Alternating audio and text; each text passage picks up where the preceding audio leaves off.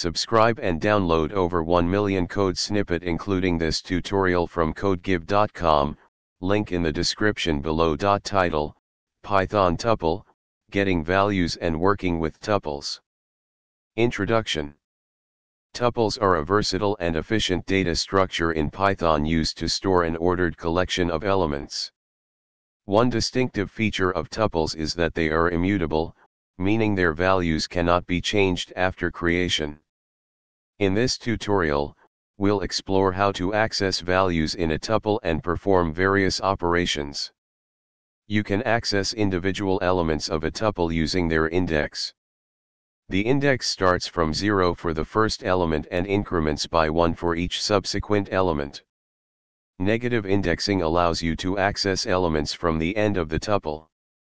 -1 represents the last element, -2 the second to last, and so on.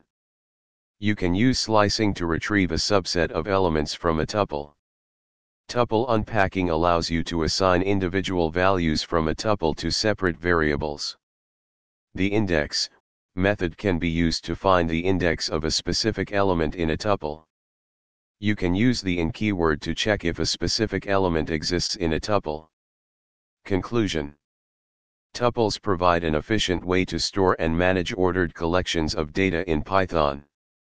By understanding how to access values using indexing, negative indexing, and slicing, as well as performing common tuple operations, you can leverage tuples effectively in your Python programs. ChatGPT